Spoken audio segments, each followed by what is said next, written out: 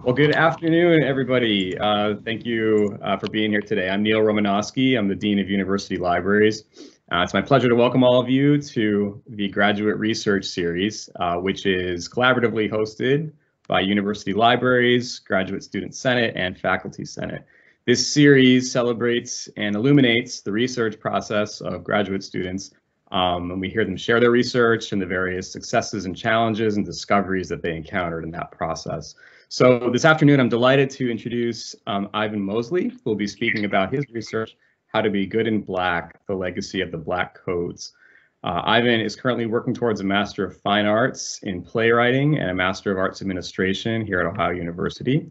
He has a Bachelor of Arts in Theater from Wake Forest University and is an alumnus of the Kennedy Center Playwriting Intensive and the Advanced Playwriting Program at the National Theater Institute. In 2018, his play Evelyn and His Brothers was selected as a semifinalist for the Bay Area Playwrights Festival. So without further ado, please help me in giving a warm welcome to Ivan. Over to you, Ivan. All the rest of you that I did not say hi to. Thank you for being here. You could be anywhere else in the world, but I appreciate your presence that you're here. So guys, we are going to start my presentation. I'm going to share my screen with you guys.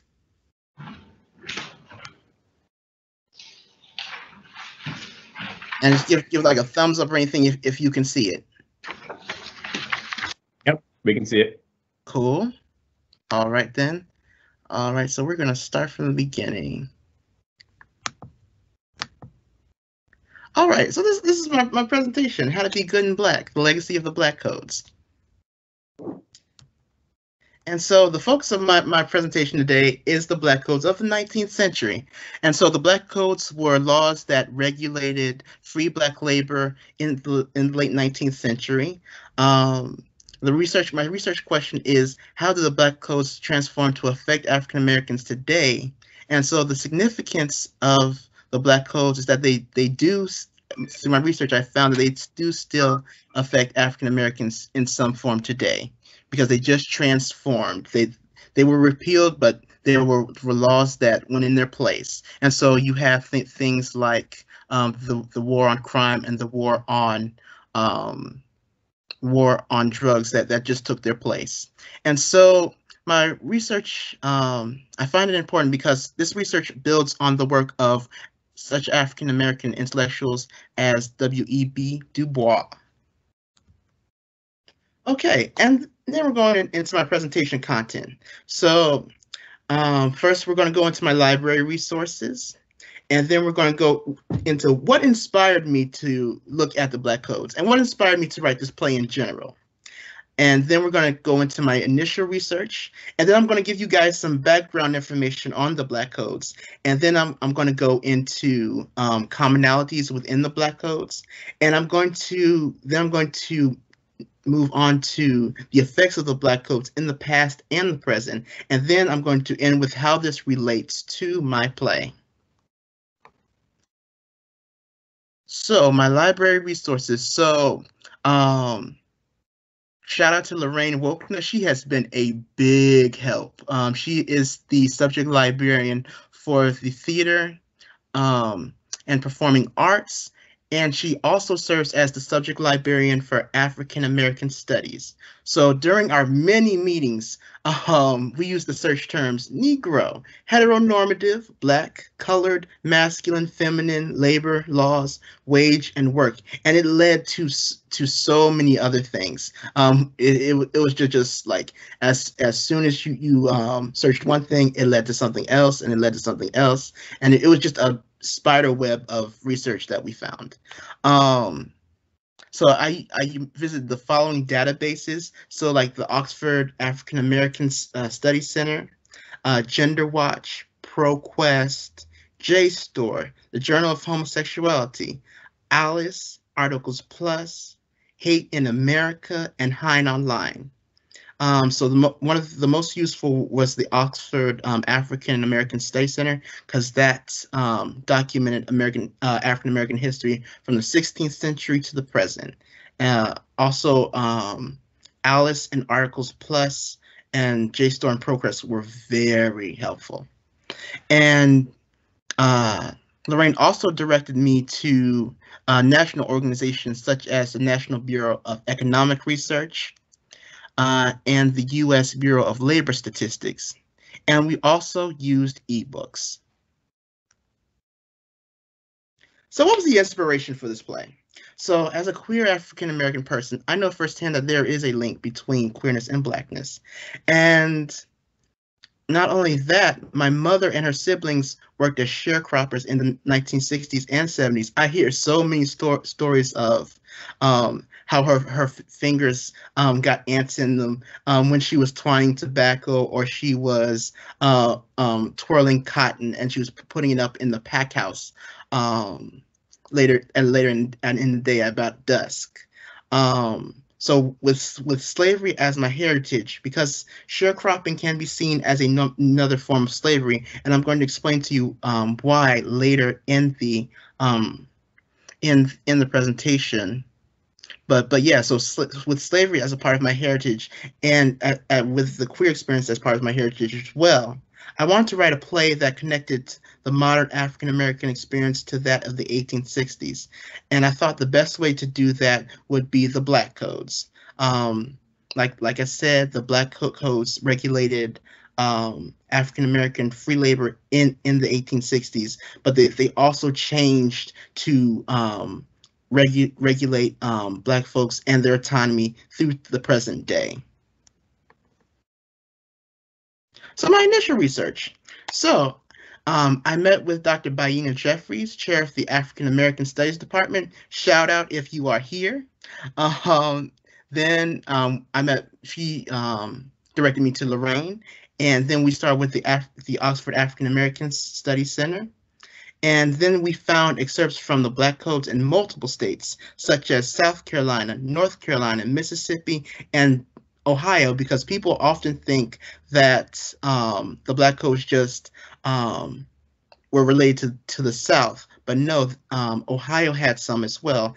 And also, incidentally, these are all places that I've lived. And so let me give you some background information on the Black Codes.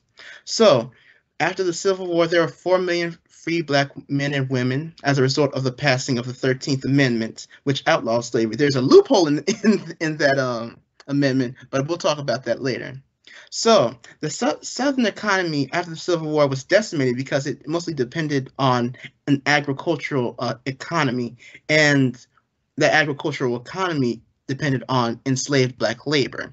And white people at this time were insulted because Black people, they didn't have to stay on their property anymore. They could just walk away. And so as a result, white people believed like Black people were lazy, and they needed proper motivation to work. Thus, the Black Codes were passed between 1865 and 1866. They were later repealed. However, they were replaced with Jim Crow laws in the late 19th century and in the early 20th century. So now we're going to see some of the commonalities of the Black Codes. Black people had to have employment, but there are rules to that employment. So your employment had to be through a white man, first and foremost, and you had to renew those contracts yearly.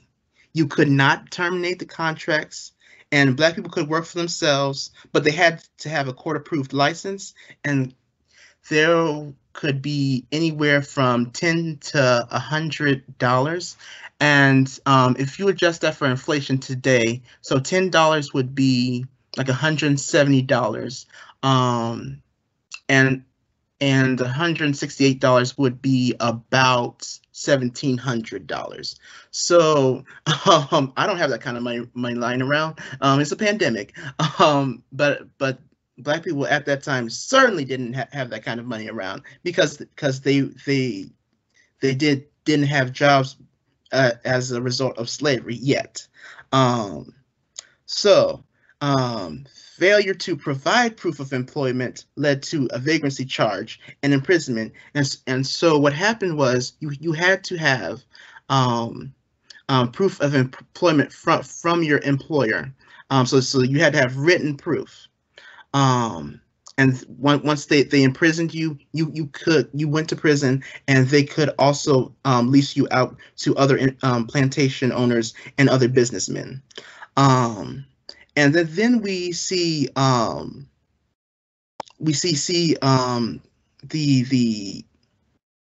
the proliferation of slavery once again, because of the master was known as the employer and the employee was known as the servant. So all these through the rules and through the titles, we're starting to see a return back to slavery again, in form, if not name. And so now I'm going to go into the effects of African Americans past and present. So the Black Codes, because of the way they were structured, they led to the following. So the beginnings of the prison industrial complex, and then they also led to the exploitation of Black labor and lowering of Black wages. And they also led to the implementation of white patriarchal heteronormative standards. And so, with the beginning of the prison industrial complex, it's a system in which the government and corporations collaborate to use prisons and other industries for profit. And so, an example of this is how in Georgia they use convict labor to build a lot of the public works, such as the roads. And so my resources for this section were the article "Legacies of the Racialization and Incarceration: From Convict Lease to the Prison Industrial Complex" by A.E. Raza. And then I also used the ebook, "The New Jim Crow: Mass Incarceration in the Age of Colorblindness" by Michelle Alexander. And so here we are back to that loophole, right? So the 13th Amendment outlawed slavery. However, that loophole said specifically, except as punishment for a crime whereof the parties shall have been duly convicted. So layman's terms is that they could use slavery as a form of punishment against criminals. However, they never defined what the crime was, and so the Black codes were defining crime along lines of race through laws dealing with vagrancy, labor contracts, and employment. And so continuing on, before emancipation, prison was used for mostly white people. Afterwards, the prison system adapted to conscript mostly freed African Americans into forced labor through the Black codes. And so the prison housing conditions were akin to those during slavery. For example, when W.B. Du Bois was doing a study of prisons in Georgia, he found that many of them didn't have a hospital, a doctor, or a chaplain, even though they were required by law. Under the Black codes, a convict's labor could be leased out for the following reasons. The South was in an economic depression after the Civil War, and the states wholly endorsed it because not only did they have a sizable supply of cheap labor through the prisoners, they could use their labor to boost their profits to pay back some of the debts they incurred during the Civil War. And so the vagrancy laws from the Black codes and Jim Crow transformed in the latter part of the 20th century to imprison even more Black people. So this transformed into like the war on crime under Lyndon Johnson in the 1960s. And then that transformed later into the war on drugs under Richard Nixon in the 1970s. And it carried through like several other presidential terms. It kind of lessened when Obama signed the Fair Sentencing Act in 2010, but more or less the war on drugs is still being fought to this day, just not as intensely. And so the war on drugs when Richard Nixon declared that, he formed the Drug Enforcement Agency in 1973, and initially it had 1,470 agents and a budget of less than $75 million. Today, however, it has nearly 5,000 agents with a budget of $2.3 million. So it's almost three times the budget it was in 1973, but it's almost it's a little over three times what the number of agents was in 1973. And so Ronald Reagan expanded these policies with like mandatory sentences for specific drug offenses. So if you were caught with like crack cocaine, I forget the actual amount you had to have, you could get 5 years. But if you had powdered cocaine, you would get an even softer sentence.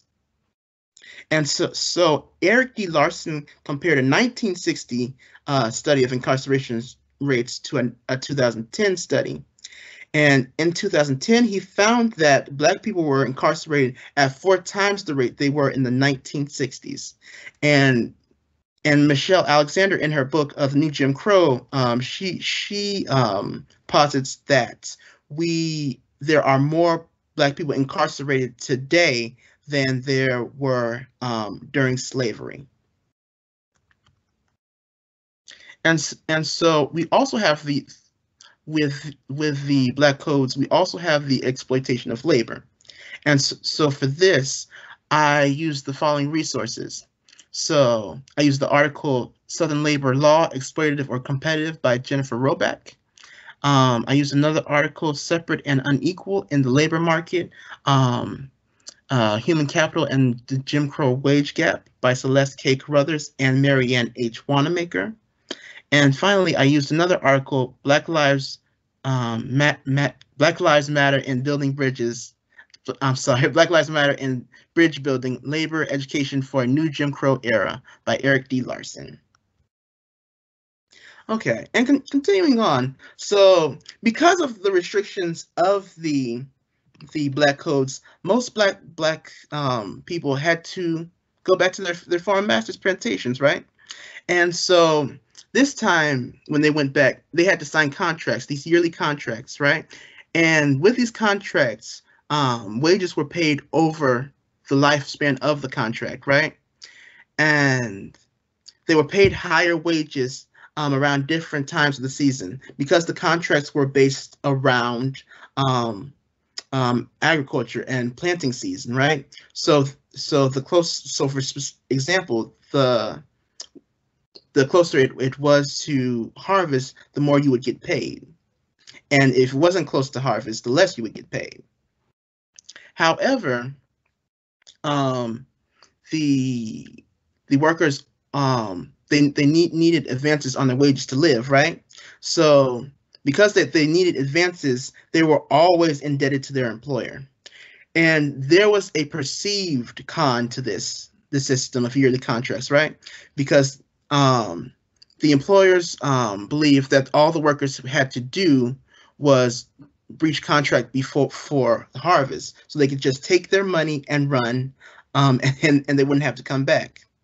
So by 1867, alternative contracts were widely used, and two of those that were mainly used were sharecropping contracts and rental contracts. And so this is, I'm about to explain to you why sharecropping was another form of slavery. So the worker planted crops, and they kept a small percentage, usually about 1/4 for themselves when their employer sold the crop at market. And the advances were further deducted from that share if they needed advances.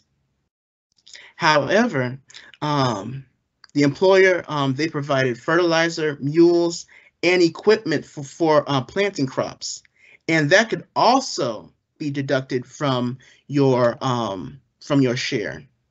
So you're giving you're doing all the work, but the but the employer is reaping all the benefits just as in slavery.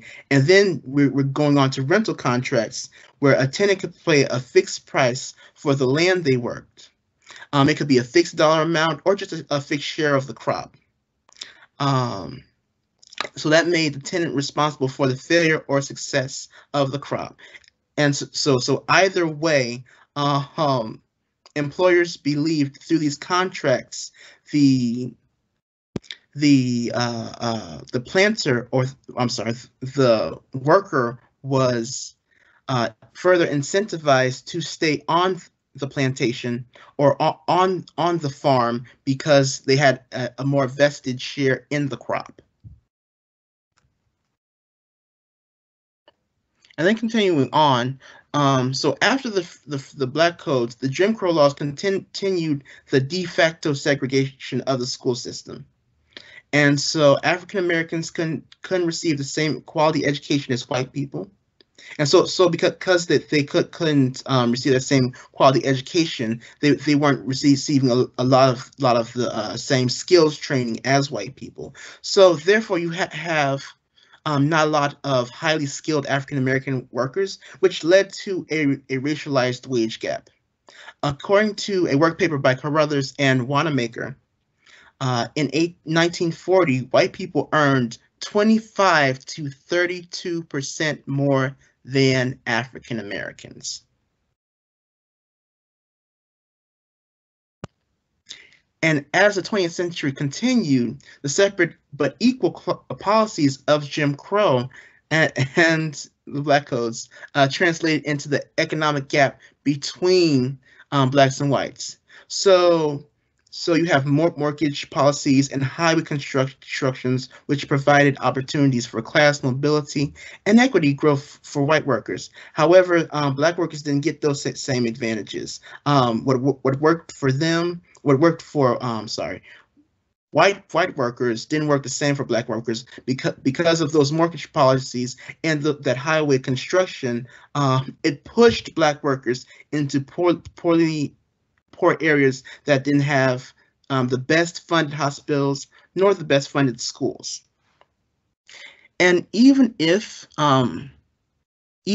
they gained access to unions, seniority policies within those unions and job segregation kept them in low-paying positions.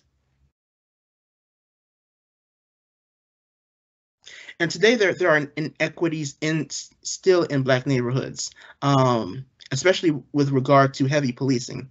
And you don't even have support from like the labor unions because a lot of labor unions have remained silent in their on issues with Black Lives Matter. For instance, when Mike Ferguson was killed, I found research that stated that a lot of the labor unions remained silent and discouraged anyone from speaking on their behalf.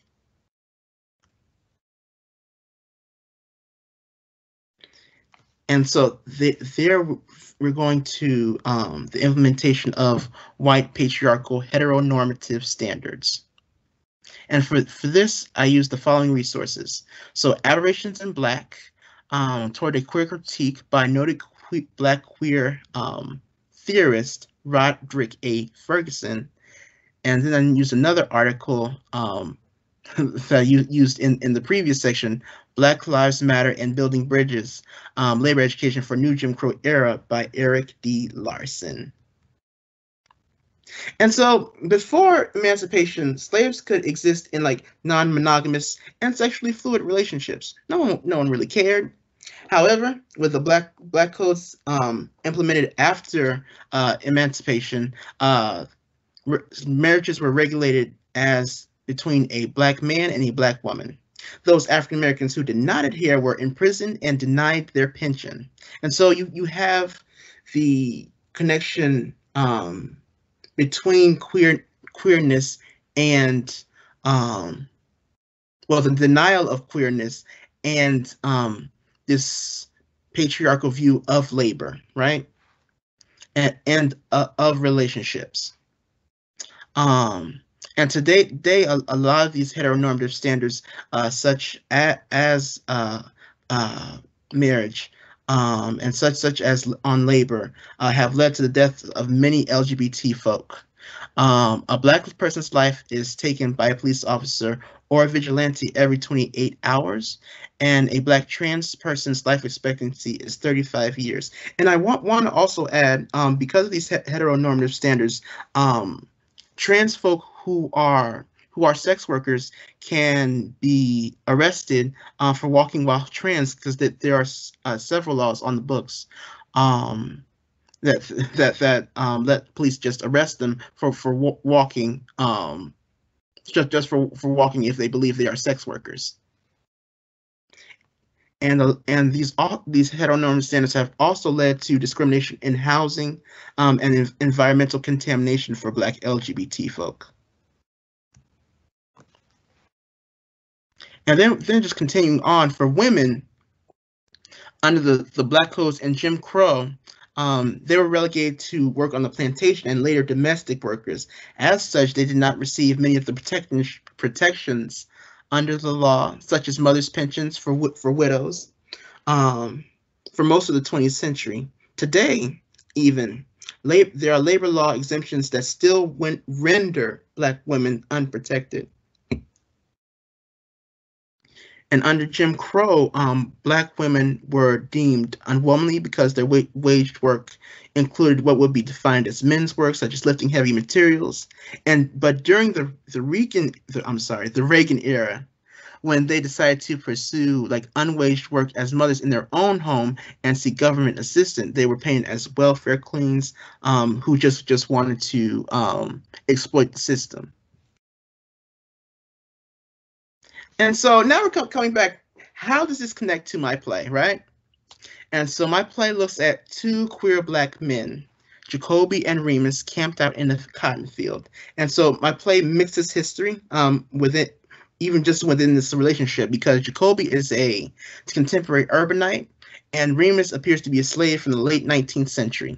The two men have opposing goals. So Jacoby wants to stop their journey to wait on Hippolyta so he can get wings to get away from Remus, and specifically Remus and his stories, because he feels that they are oppressive.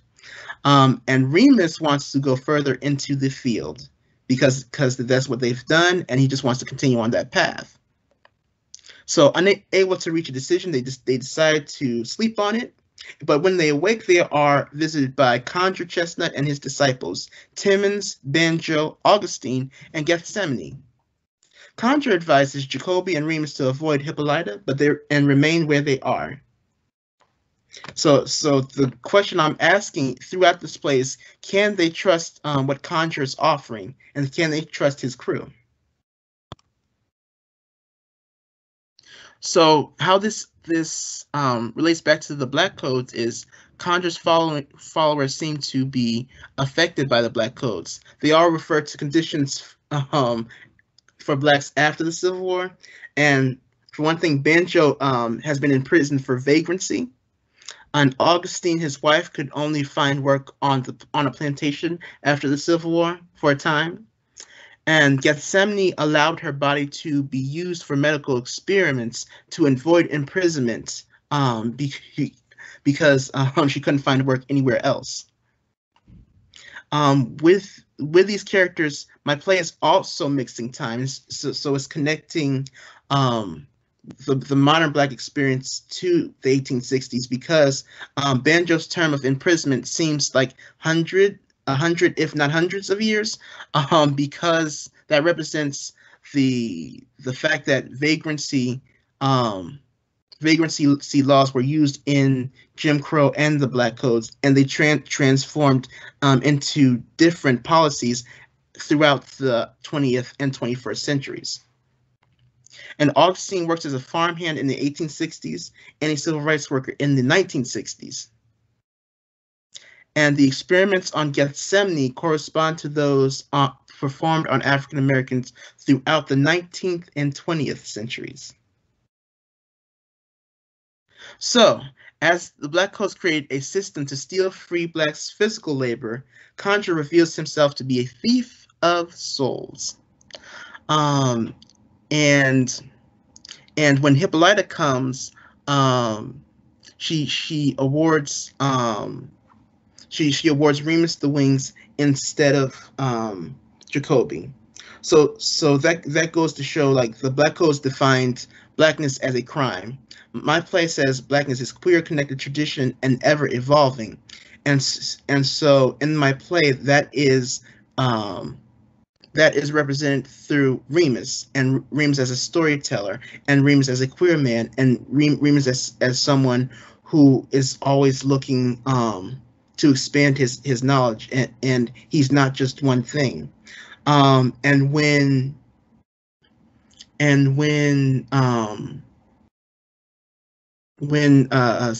Jacoby is trying to get away from that, he's trying to get away from blackness in a way. The definition of blackness is queer and connected, and connected to tradition and ever evolving. And so by punishing him and giving and having Hippolyta give the wings to Remus instead of him, what I'm saying is not having the definition of blackness as queer, as connected to tradition and ever evolving is really the true crime. And that ends my presentation, you guys. I have my email listed. If we can answer any questions today, I'd be glad to email you back. Any further questions? Thanks so much, Ivan. Yeah, we're going to open it up to audience questions now. So you feel free to type your question in the chat or raise your hand.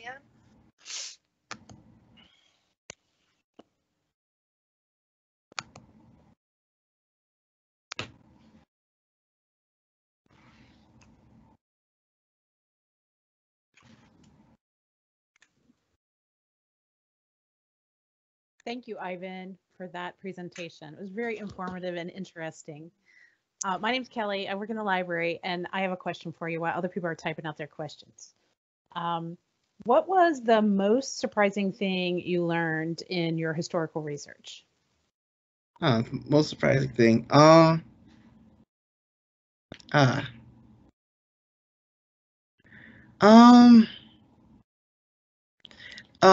Well, the most surprising thing I learned is that there's still a lot of research to be done into how the Black Codes affected queer women, and queer people and Black women, and I feel it's out there, and I definitely want to pursue that in the future, as I am doing more research for this play. Thank you. That's very interesting. Yeah, I hope we're on the verge of a lot more, of understanding a lot more of that. Okay, since other people are still typing, I have another question, so I'm just going to hog the mic here.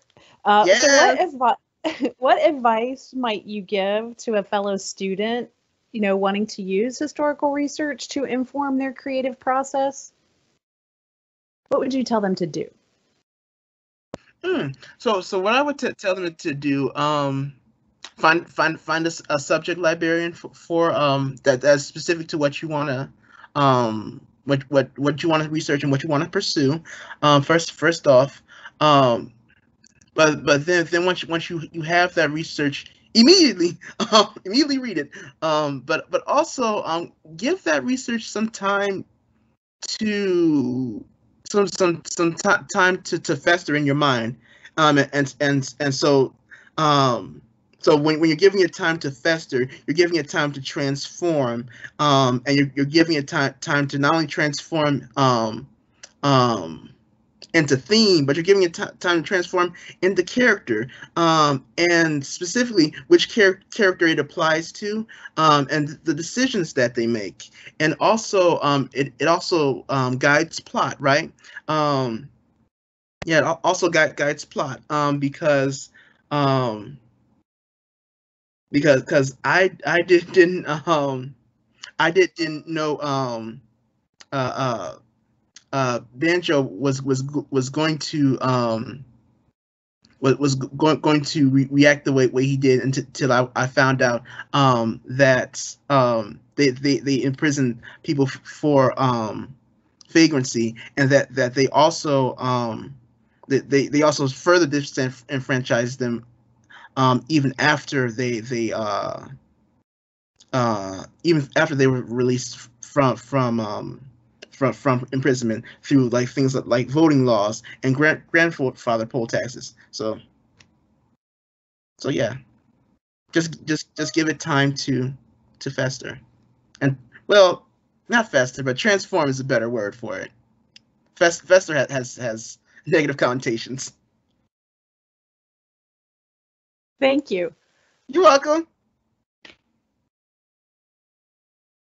So I think we still have a couple of questions coming in the chat. Stephen wrote, he's interested to know how you launch from research to the creative process, which I think you already touched on. But he also says he has not researched a ton for plays himself and is curious about how research shows up in the text when you're creating a play. Did you want to add anything more to the answer that you just gave, Kelly, or we've got another question in the chat that I can move on to if you feel like. Say that one more time. He's interested to know how you move from the research process to the creative process. Oh, okay. Yeah, man. Yeah, man. Like I said, you have to sleep, but also yes, sleep on it. Let it transform. But then also in a more specific way, ask yourself as you are sleeping on it and letting it transform, what character does this apply to, and not only that, how does it result into action specific to that character, and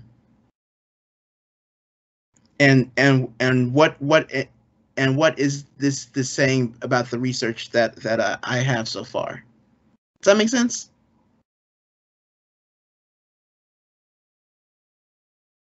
Cool, that's a big yes.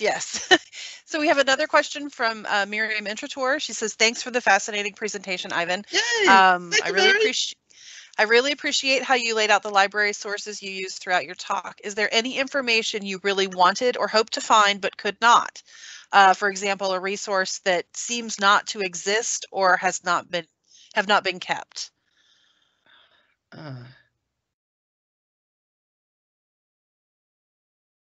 Okay.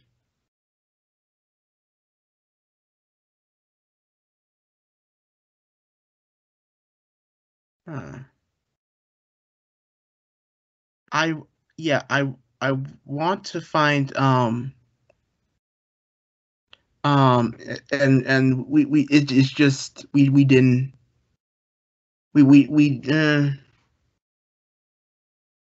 yeah, I want to find more information on conditions and more information on homonormative relationships within the antebellum South. It's out there. I just didn't happen upon it yet. I know it's out there because we found some things. I just want more, and I'm curious about more resources. More resources, and I'm going to look because Lorraine, shout out to Lorraine again. She also gave me resources in that area as well. Well, she gave me some starting resources in that area. But also, I'm also so curious to look into to like what are sorry, my mind's blanking right now. I'm also interested in like what are mothers' pensions and why specifically weren't they given to Black women? And what were the benefits of those pensions, and how long they could last? Usually for white women, and were they enough to so that they didn't work? Is that what? Because I know it's also because Black women during Jim Crow weren't perceived as motherly. But what were the benefits of it for white women, and how and like what were the benefits of it for white women, but also like I said, how long did it last?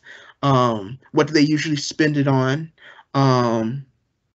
Did it help them raise children?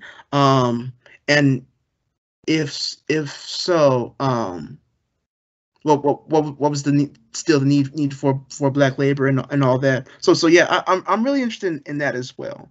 So yeah. And then I'm also interested in these labor law exemptions and how they're not protecting Black women. I want to look at that more for the modern day component of it anyway. Thanks for that answer, Ivan. We've got one more question in the chat. So Janalee is wondering if you think if any of the area prisons would allow you to bring your play into the walls of the prison. And are there plans for the play to be presented here once restrictions are lifted? Okay, so the second question, that's easier to answer. So I don't know specifically. They're saying we're going to do in-person classes and everything. But right now I'm not sure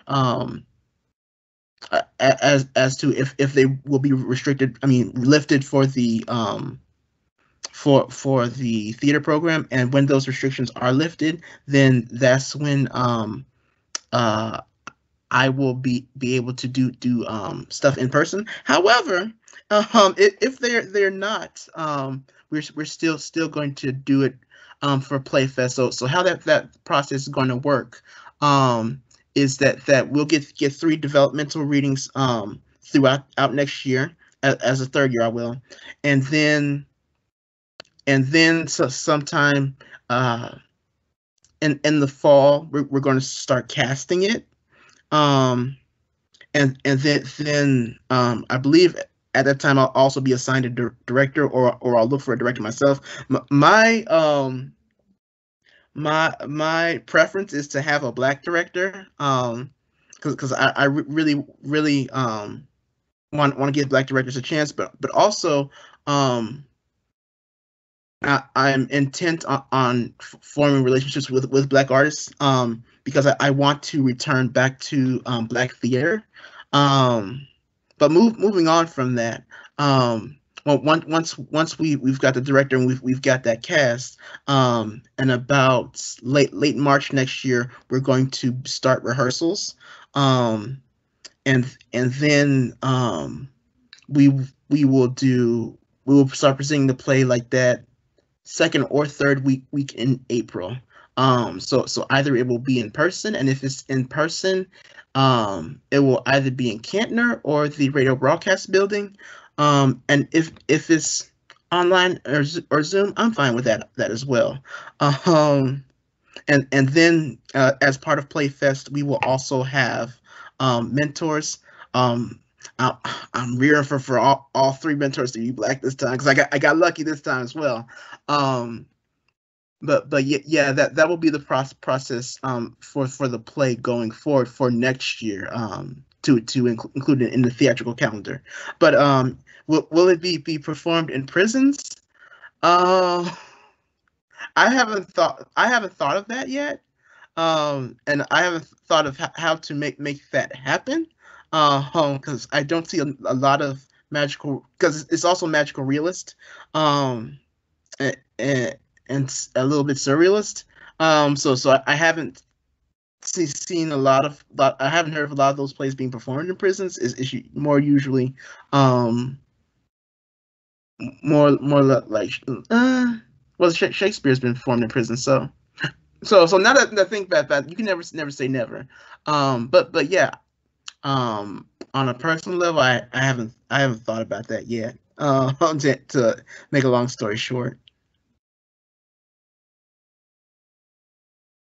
And thank you, though. Thank you. I will dream big in the future. Thank you. I'm going to take your advice.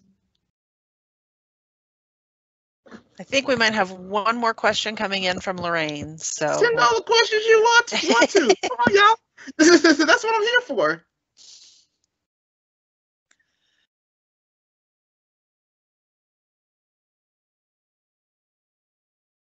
Just thank you so much. So I think we're probably going to go ahead and wrap it up at this point.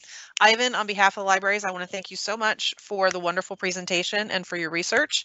And thank you for sharing it with us.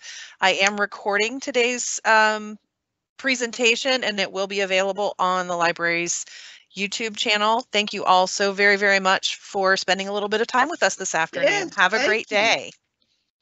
Bye, guys.